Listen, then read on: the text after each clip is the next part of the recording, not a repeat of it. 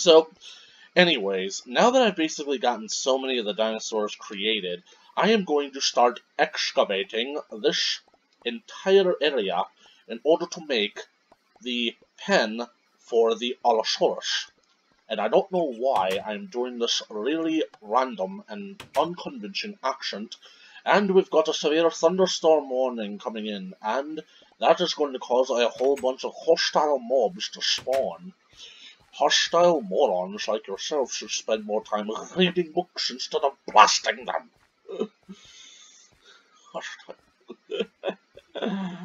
It has been way too long since I've watched the Indiana Jones movies. Oh, speak of the devil, here they are. Come here, you little pest. You know, Mojang, I don't want to tell you how to do your jobs, but when the hell are you guys gonna murph the zombie babies? Baby zombies. Because these little bastards are fucking tedious, and they are broken as hell.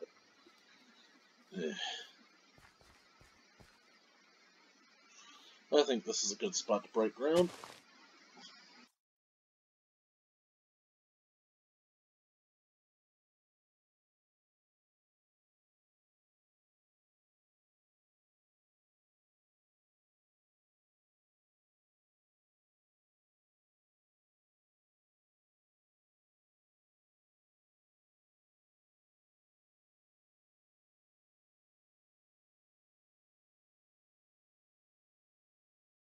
Also, The Force Awakens sucked. I mean, that's so weird. It's that, like, the best way to put it is that The Force Awakens does not age well, and it's certainly not going to age well, and it hasn't aged well at all. It was a real spectacle to see in the theaters, and I remember leaving the theater saying, that was alright, I guess. And then I started talking to myself about it. I started thinking about everything that I just saw, and even though it was kind of good, it wasn't really as great as everybody was saying. I definitely don't think that it deserved the near flawless ranking on Rotten Tomatoes, and I don't think that it deserves any of the praise that it's getting from, like, the fan base and whatnot, especially because, like, it's literally the exact same thing that happened before. And because of that, I honestly hate it more than I hate the prequels. And the thing about it is, I didn't start hating the prequels until, like, roughly, I think, about maybe 8 years ago. Like, I honestly thought that the prequels were okay when I first saw them, mainly because I was a little kid. I was 12 when Revenge of the Sith came out. I was, let's see, I was 9 when Attack of the Clones came out, and 1999, I was, I think I was 6, yeah, I was 6 when, Phantom Menace came out, so maybe it's because I watched them at a younger age and I didn't see anything glaringly wrong with them. I know that they have their problems, but I don't think they're as bad as everybody makes them out to be. I think that they're just misunderstood, and the fact that they basically squandered a lot of potential. But I think that there's a difference between a movie that doesn't really live up to the full potential that it could be and being a bad movie. Like, for example, there are some movies out there that I think really could have been better if they had lived up to the full potential that they could have been, like the recent Dragon Ball Z movies, the Battle of the Gods and Revival of F. If they had basically just allowed themselves to live up to the potential of what they could have been, instead of being as mundane as literally every other Dragon Ball Z movie that came before them, then they honestly would have been much greater than they are, but I wouldn't necessarily say that they're bad movies because they didn't do that. They're still certainly watchable. I mean, the Revival of F was kind of lousy, but at least it's better than the Super arc. But a movie that I will genuinely say, like, does neither, it neither lives up to its full potential and is a bad movie, is the Power Rangers movie that came out last February. Or was it March? I honestly don't care. But basically speaking, yeah, it was in March, but basically speaking, that was a movie that I had been waiting for a long time. Whether or not it was a good thing that a movie like this was going to happen was debatable, but still, it's like, after all that waiting and all that build-up, this is effectively what we got. And the thing about it is that people online are saying that this gave the characters actual character development. How? Seriously, answer me that. How is it that anything that this movie did can even remotely be called character development? Because it's not development, because these aren't characters. These characters are stereotypical caricatures of what people think teenagers are.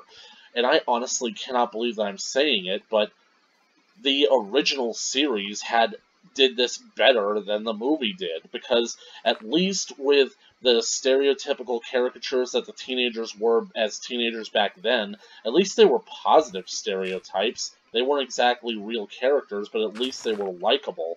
The characters that we have in this movie, they are likable, but they present themselves as if they're not supposed to be likable, so yeah, your character's fucked up and you did bad things, but you didn't really convey that you guys might be legitimately bad people. So why are you guys just putting yourselves down the way that you do? So, and plus the fact that they kept going with that Billy Cram's crayons up his butt joke, that was so cringeworthy.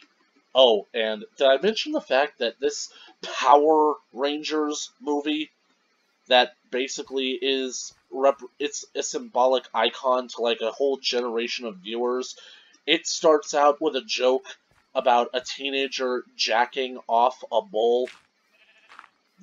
Literally, it has a joke with with a teenager basically grabbing a bull's penis and jacking the bull off. I am literally not joking about that. I honestly think that anything that was even remotely good about me back before I saw this movie died the moment that they made that joke. I'm legitimately serious. That joke killed whatever decency and goodness there was left inside of me, and now I'm just this horrible walking embodiment of bitterness. I am Rita Repulsa. And I find it so weird because, like, anyone who personally knows me knows that I had my own ideas for what the Power Rangers movie should have been. This movie basically made Rita into the main antagonist and the final boss of the series because, well, the main antagonist of the movie because that's what she was in the series, and I can respect that, I can get behind that, but they also made Goldar into the final boss, and my idea was kind of a reverse of that situation. I wanted Goldar to be the main antagonist of the movie and for Rita to be the final boss. What I mean is that Rita basically like wakes up and comes back to life and basically just in this movie all of her actions are completely independent of the Rangers to the point where you sort of forget that she's even in the movie. So basically speaking, there was no real reason for the Rangers to interact with her whatsoever. And unfortunately, that happens in the series as well. Rita doesn't interact with the Rangers as much as she should have. And I feel like in the pilot episode, Rita gets freed from her prison, and it's pretty much never mentioned again. It happened way too easily in my mind. So my idea for the movie was that Goldar would be the main antagonist of the movie because he and the other members of Rita's gang, like Squat, Babu, Finster, and Scorpina, because you gotta have Scorpina. She is an underrated character, and she's Goldar's wife. But basically speaking, I wonder if I'll keep this cave down here, like give the Allosaurus like a little enclosure to hide himself in, so that he doesn't have to feel like he's on the spot all the time. But I'll keep the feeder definitely out in the open, so where he has to come out to eat. But anyways, my idea was that the movie would be all about Goldar's attempts to find the capsule that Rita is imprisoned in. I'm not going to call it a dumpster because, let's face it, it's not a dumpster. It's a bin or a barrel, but not a dumpster.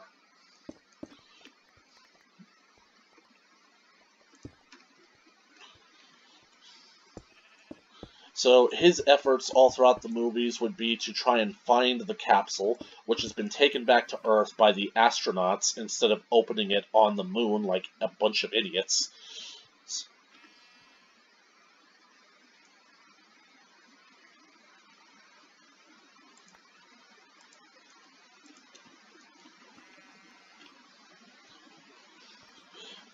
And so, basically the Rangers would stand in the way of him doing that without really knowing what they're doing. As far as they know, Goldar is here to just take over the planet, and and Zordon hasn't revealed his true intentions yet, so, basically speaking.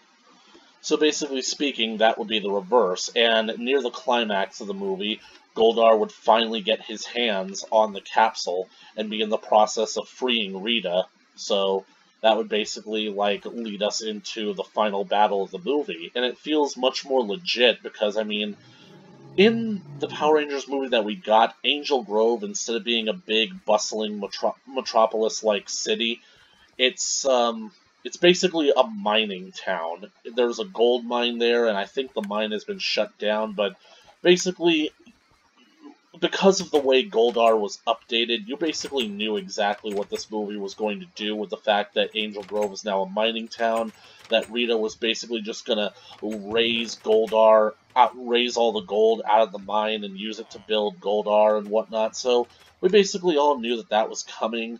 So my question was, why did it take so long to get us to that point? Why couldn't Rita just immediately go to the site of the mine and start bringing up all the gold out of the dirt? Why did she have to waste time going around town looking for sources of gold when she was literally standing on a literal gold mine? It's funny, the people who wrote this movie basically are not supposed to be making the same mistakes as the original Power Rangers series did, because they're supposed to be giving further thoughts to the implications of what they're actually doing. Instead, they are actually making the situation worse. They're literally they're not thinking about the implications of what they're saying or doing at all, and this is literally making it dumber. We got our Dilophosaurus.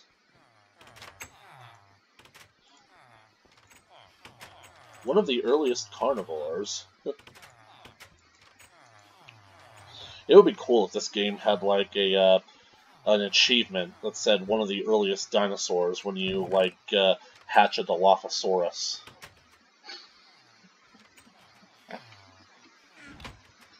The weather started getting rough. The tiny ship was tossed. If not for the courage of the fearless girl, the minnow would be lost. The minnow would be lost. Why am I singing the theme of Gilligan's Island here to you? It's 'cause I'm bored and I have nothing to say. So anyways, my point is that, like, why she was literally standing on a literal gold mine. The climax of this movie should have happened way earlier, back before the Rangers were even ready, and thus is given the explanation as to why having your entire plot dedicated to the Rangers having to prove themselves to be the Power Rangers, even though they were chosen to be the Power Rangers, is literal bullshit. It's a literal contradiction, because, one, they say Zordon and Alpha say that the power coins, which aren't really coins in this movie, they're more like melted pieces of gold with glowing stones inside of them. Basically, it's like what Jeremy from CinemaSins said. They're basically a ripoff of the Infinity Stones. Hook, line, and stinker. So, basically speaking, they weren't chosen at all. They're not really coins, and the coins didn't choose the Rangers. The Rangers found them and pulled them out of the rock, so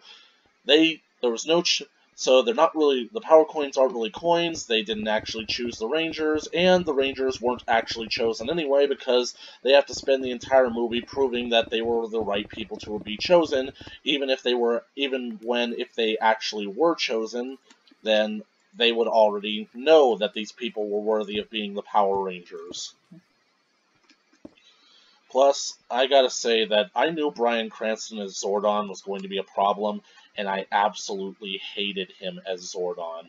Not basically because Bryan Cranston is the best actor, but one, you could tell that he really did not want to be doing this, that I have a feeling that he was only doing this because, one, Power Rangers was the series that technically gave him his start, so I feel like him being Zordon for this movie was kind of his way of owning up to that, acknowledging that, and playing honor for it.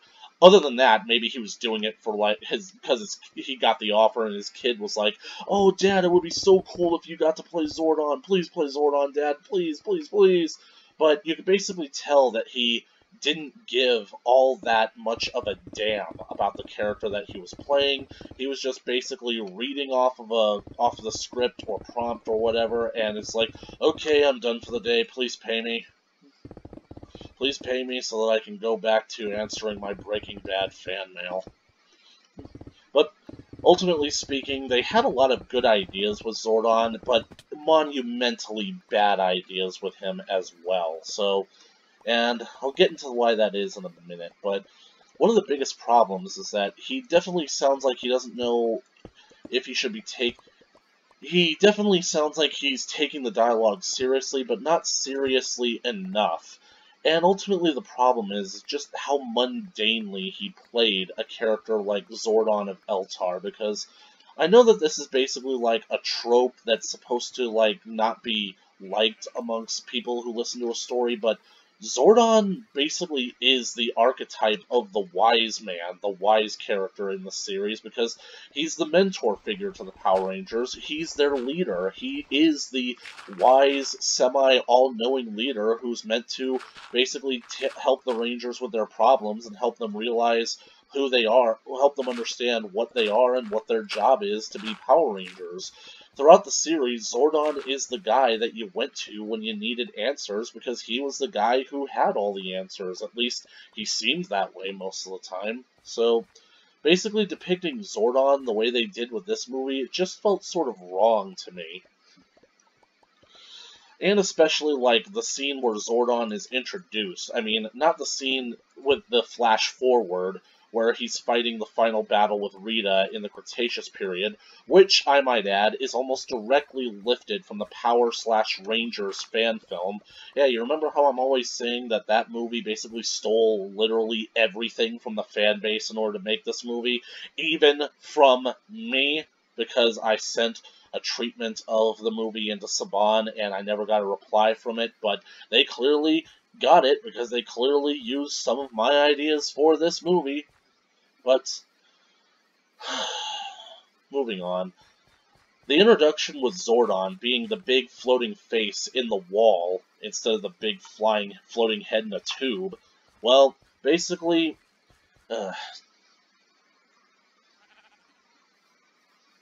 it just felt so wrong with me, because it felt like Alpha basically kind of held him hostage, because Zordon was supposed to die, and it seemed like Alpha was keeping him alive, almost like he pretty much kind of he's basically put into stasis. I mean, it's kind of like what Team 4-Star did with their World's Strongest movie, about how Dr. Cochin put Dr. Wheelo in cryostasis, and Wheelo is now effectively powerless because he's a brain in a jar who can't really do anything for himself. He can't stop all these bad things from happening. He's only just being forced to witness them all, so ultimately speaking, that's what I kind of thought, but also it was kind of disturbing how there was also a subplot about Zordon basically bringing himself back to life, and ultimately made Zordon kind of a bit unlikable, kind of, because he was basically kind of using the teenagers to bring himself back to life. But also, you guys basically just turn the morphing grid into whatever you want it to be, whatever's convenient for your story, didn't you? Because I guarantee you, the morphing grid cannot bring people back to life. That is just ridiculous. If the morphing grid could bring people back to life, then that literally cheapens Zordon's sacrifice from the end of Countdown to Destruction. And plus, how is this movie going to handle its sequels with that information? They'll never be able to recreate the magic of Countdown to Destruction, because it literally will mean diddly squat. Because Zordon will just be able to pass through the morphing grid in order to come back to life. And plus, since he's already dead, he doesn't have a life to sacrifice anyway. Anyway, if you're wondering what that rustling is in the background, I actually brought some food home with me, and I was supposed to have started eating it over an hour ago when I got home, but instead I decided to do this. So, just gonna take a little bite. That's all. Oh, I love the squeaking sounds that you babies make.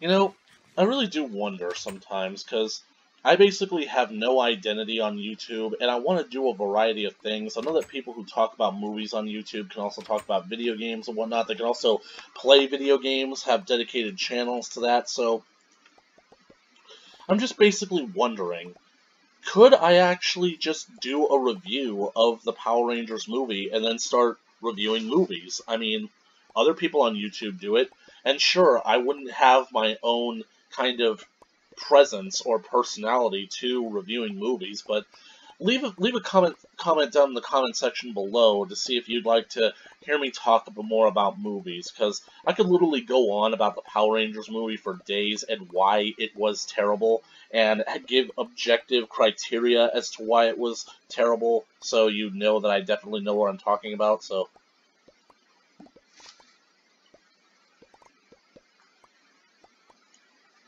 but if I can make one last comment about Zordon before moving on,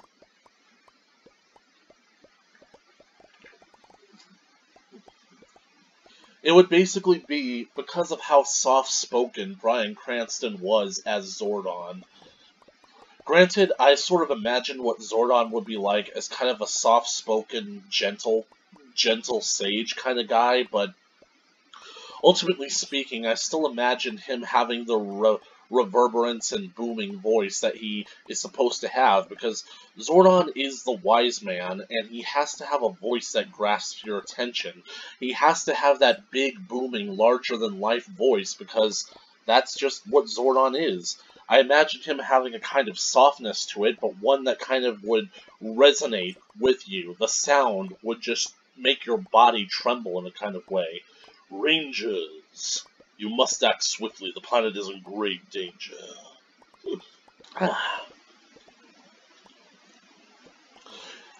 There's nothing better than the taste and the nice, cold, refreshing crisp of product name and description withheld. Yeah. Anyways, but that's enough of me talking about the new Power Rangers movie, so I'm going to talk about the old Power Rangers movie now. I know that basically speaking, a lot of critics on the internet have lambasted the movie, but honestly, I kind of got a soft spot for it. I feel like it was the first attempt to sort of legitimize the Power Rangers while still keeping true to the spirit of what the show actually was. Cheesy one-liners, cheesy villains, kung fu, and a whole bunch of wire work. Plus, unconvincing giant monster robot battles. So, in a way, they succeeded, except they weren't doing all this ironically. They were supposed to be doing it unironically, so... But basically speaking, I know that some critics have a problem as to Ivan Ooze's character being the villain of the movie, because why not make the villains of the movie the villains of the show? Well, that's because the show was actually going on. Dilophosaurus, female. And a male! Holy shit! I'm 4 for 4.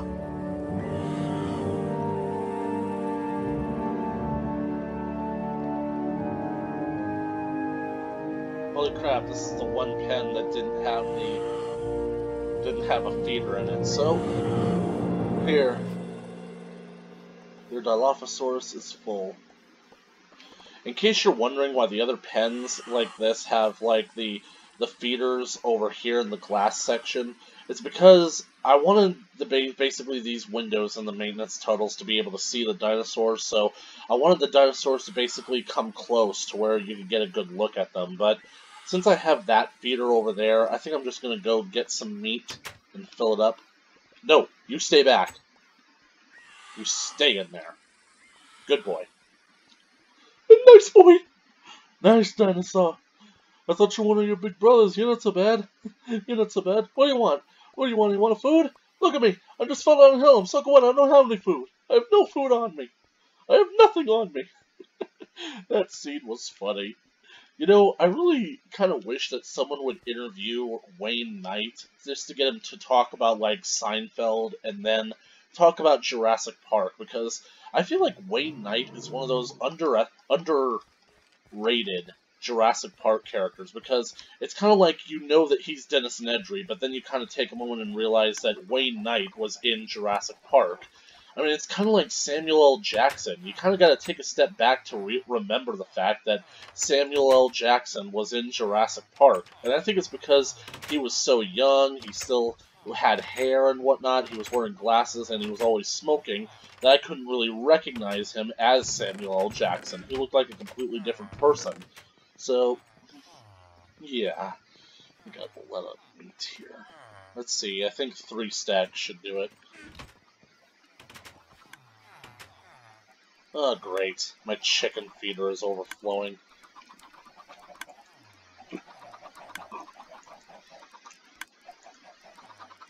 I didn't want the feathers.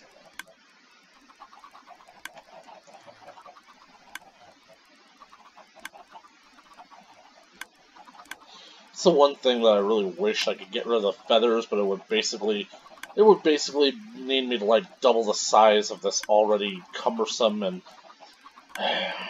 annoying machine.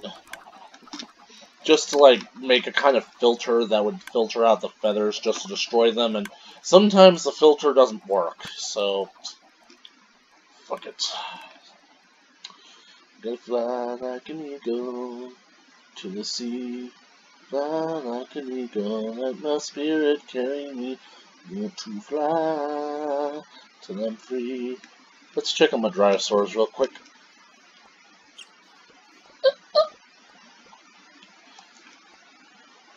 You having a good time?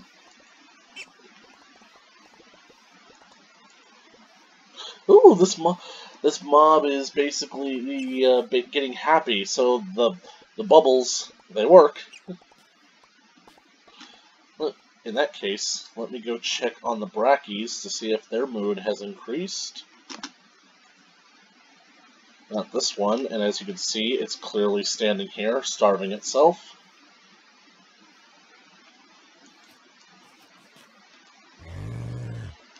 Dumb animals.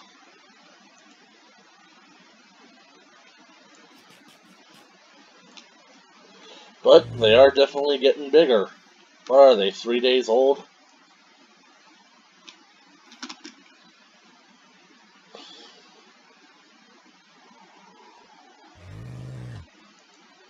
Well, the compies are basically out of it, because they basically are nocturnal. He is a real compysaur. He sleeps with his eyes open so that he can still watch the feeder.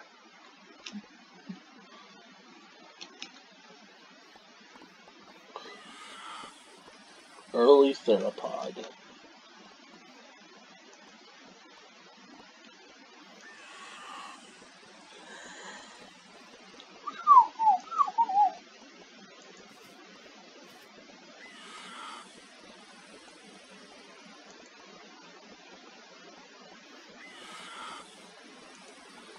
Here you go, guys. Soup's on.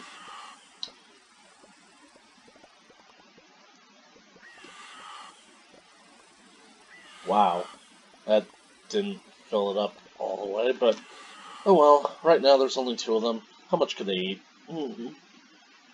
He said, and then 3 days later they basically ate everything in the world.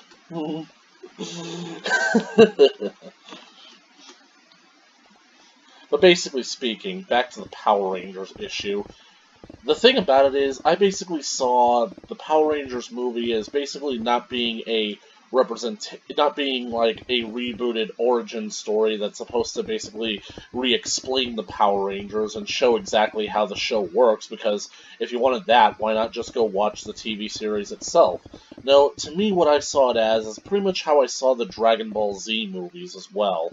Basically kind of non-canon what-if stories that basically show that there's always going to be a new villain that shows up and they cause problems, and they're so powerful that they would even be a problem for the current villains to handle. And so that's ultimately why I kind of like Ivan Ooze as a character, and I honestly cannot believe that he is Belloc from Raiders of the Lost Ark. I mean, seriously, like, how did he go from that movie to this movie?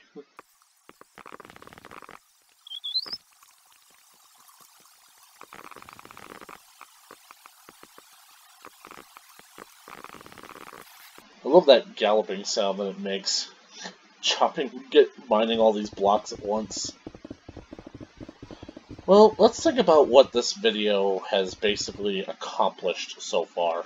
It's featuring me complaining about a whole lot of things, while in the background I'm basically going over all these dinosaurs and whatnot. We've hatched a lot of dinosaurs in this episode. I mean, I basically wanted to dedicate at least one video per dinosaur, but I realized that would be slow moving and I just don't have the time or the attention span to actually do it that way, so we did it this way instead. And so basically, like, we got our Compsognathids, we've got our Dryosaurs, and now we've got Dilophosaurus, the first dinosaurs on our tour. At least when we bring them over into the real Jurassic Park. Not this Jurassic Park, even though this is Jurassic Park, but it's not the real Jurassic Park. This is basically Jurassic Park San Diego here. I'm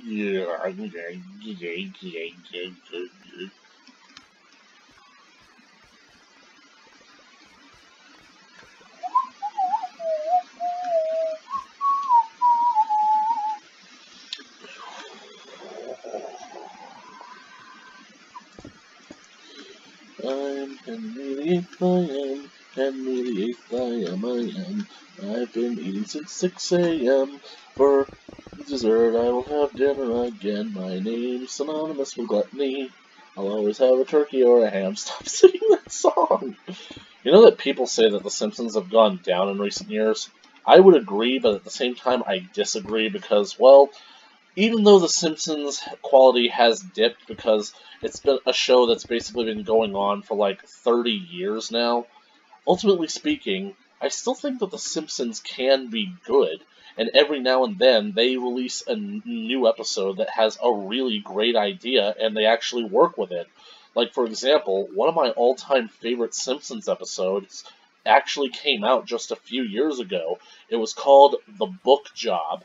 The Book Job was an episode that parodied the Ocean's 11 movies while pointing out how basically the, I guess you could say, unethical or shady business practices that come with the young adult literature writers about how these young adult books that are coming out are basically just written by focus groups and whatnot, and how they basically just invent the author for like the audience to get behind and sympathize with, usually because of a tragic backstory, and kind of give them a person to root for. Yeah, you know. And because of this, Homer realizes that this is a scam that he could easily take advantage of and make $1 million, so he puts a team together, much like in the Ocean's movies, to basically write a young adult fantasy novel and basically sell it and make $1 million. And it's a really clever episode. I love all the references to the young adult novels that they do, like Twilight, Harry Potter, and the Hunger Games, the Divergent, and I love all the references to the Ocean's movies. I mean, I really loved the Ocean's movies. It was so disappointing when Bernie Mac died, that basically confirmed that like there was never going to be an Ocean's 14, but I think there should be an Ocean's 14. And, more importantly, I really hope that Hollywood gets the fucking stick out of its ass and basically realizes that rebooting the Ocean's movies with an all-female cast wouldn't be a good idea. I mean, if you want to have a movie with women robbing a Las Vegas casino, then have a movie with women robbing a Las Vegas casino, but don't call it Ocean's 11, because seriously, there's no point in doing that. If you're going to have a movie just to basically have females doing the exact same idea that men have already done, then what's the point? Then it would be painfully transparent for you to literally name the movie the exact same thing as the movie that you're trying to rip off. It shows that you basically are doing this as a political statement and you really have no creativity whatsoever.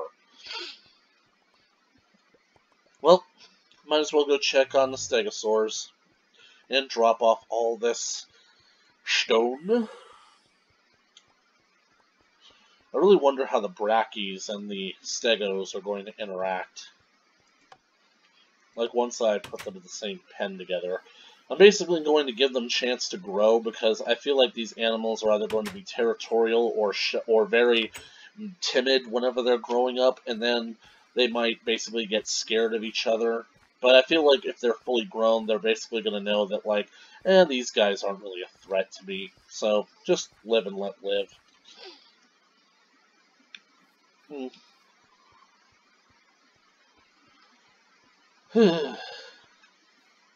Talked a lot about a lot of varying topics. I talked about what pissed me off, what doesn't piss me off, talked about Power Rangers, I've talked about The Simpsons, I've talked about Jurassic Park. Do I have a consistent theme that I want to stick to? Nope. This is what happens when you have unscripted comedy here, people. Sometimes it just isn't comedy.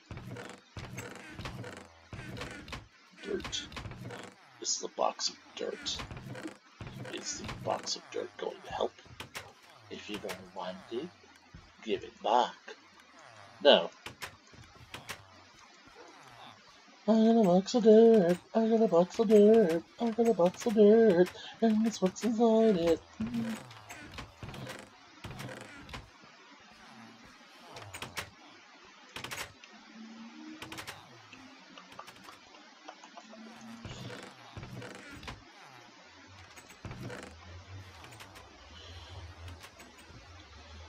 It's amazing. I already have more Dominican amber than I realistically will ever need, because, basically speaking, you only need like 3 pieces. 1 for decoration, and the other 2, well, technically 4.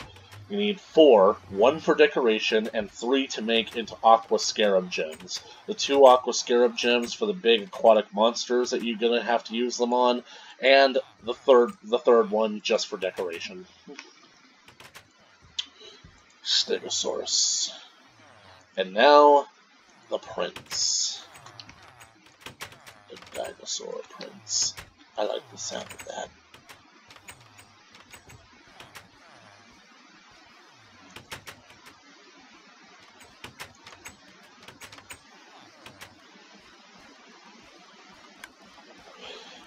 You know how I was just talking about The Simpsons with the book job? Well, that episode encouraged me while also discouraging me at the same time.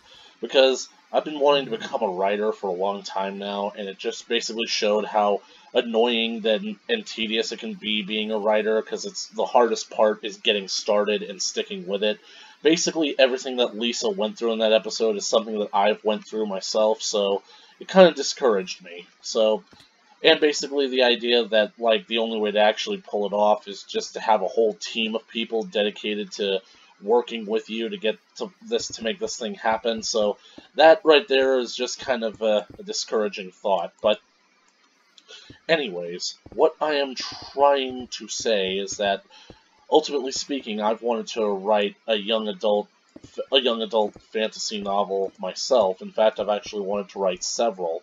I basically realized that because younger people have a much bigger suspension of disbelief than full-grown adults do, that it's just sort of easier to get teenagers to buy your story than adults, so that's kind of the demographic that I'm going for. I don't want to deceive people. I'm not doing this for my own personal gain. I want people who will listen to I want people to legitimately listen to a story that I want to tell, for entertainment value, for nothing else. I mean, sure, I basically want to be successful. I want financial gain from this, but I also want the story. So, basically speaking, I've scrapped a whole lot of story ideas that I've basically had for so many years. I mean, let's face it, after my mom died, the book series that we were working on together pretty much died with her, so... But basically speaking, I got this new idea that I want to call the Dinosaur Prince. Now, it's not going to be some stupid sort of, like, kid show kind of thing, even though, like, I know there's a kid show out there with the same title, but basically speaking, I kind of have this really neat idea, and at the end of the day, isn't that all fiction needs? Is a neat idea to run with. Not necessarily a good idea, it could be a bad idea. That's the whole point. You gotta take your ideas, you gotta make them good. So, I have the idea, and I know what I want to do with it. All I need to do is just dedicate myself to writing it. And right now I've written an outline for the first installment of the series. Yeah, I do kind of want it to be a long-running saga and whatnot, so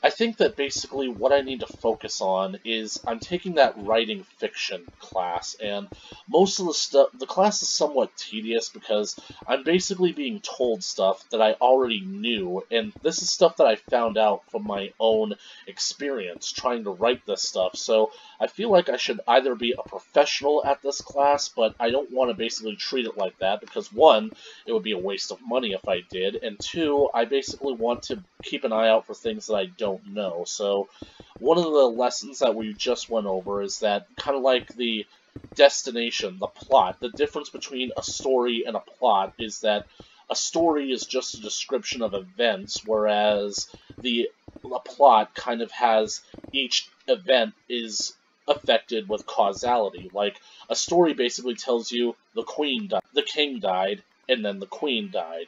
That's just a story right there, but a plot actually goes along the lines of the king had died and the queen died of heartache. So basically it adds an emotional weight to the causality of what caused the queen's death.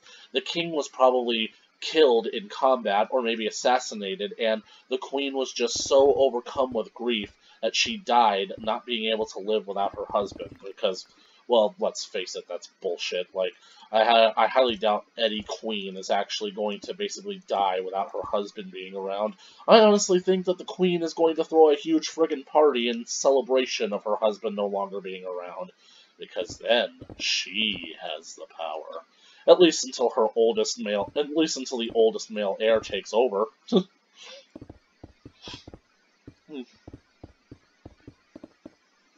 So, basically speaking,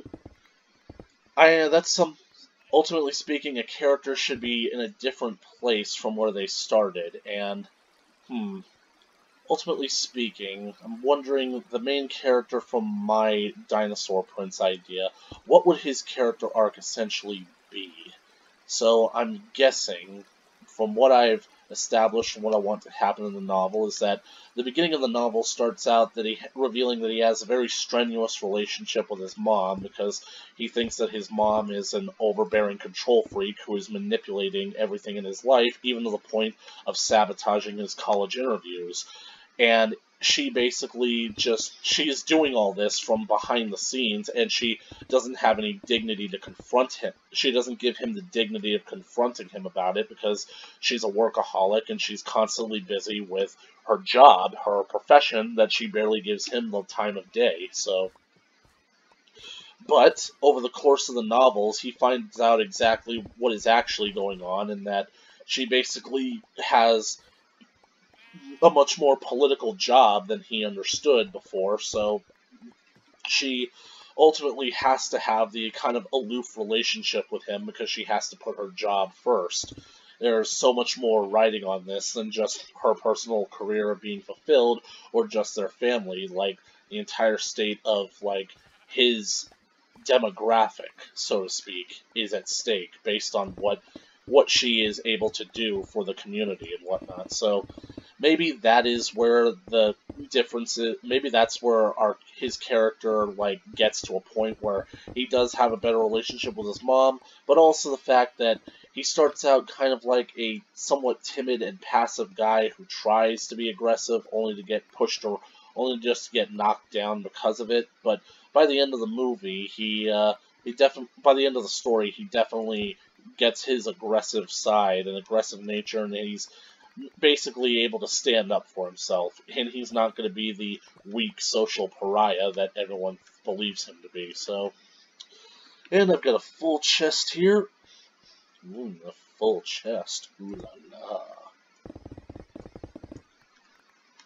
Well, I definitely don't think that I can keep this water spring unless I build another pool down below and basically have the waterfall fill into that. Yes! So Allosaurus is basically going to have his own little grotto.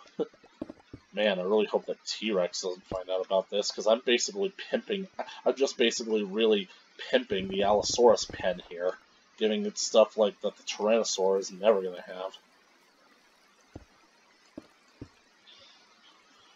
Wee G pimpin' is he.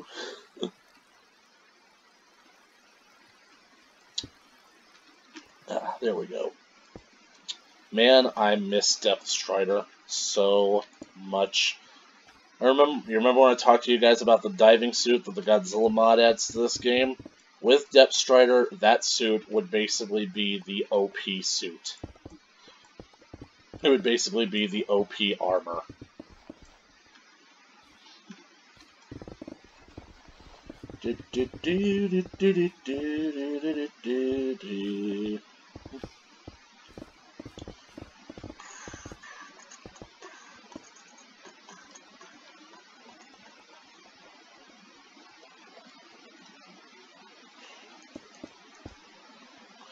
You know what? I honestly think that I should just be teleporting back and forth between the chest room and here. So I'm going to take down my coordinates here. Fuck. Okay, negative 292, 57, 12.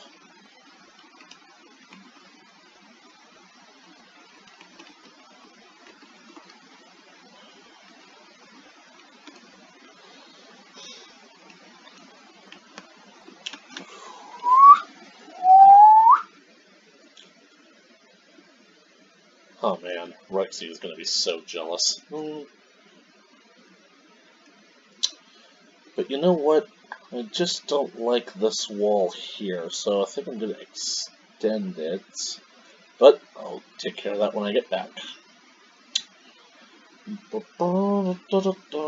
And we're coming in on the 55-minute mark, and I can only record like an hour at maximum of these videos, so I think I'm just going to cut it out here. So thank you all so much for watching, and keep me updated as to whether or not you like this series, and I will continue doing it. If you guys want me to do anything else, maybe if you guys want me to talk more, you guys want me to talk less, or if you guys want me to talk about a certain topic, just give me some ideas in the comment section down below, and I will talk to you guys in the next video. Bye!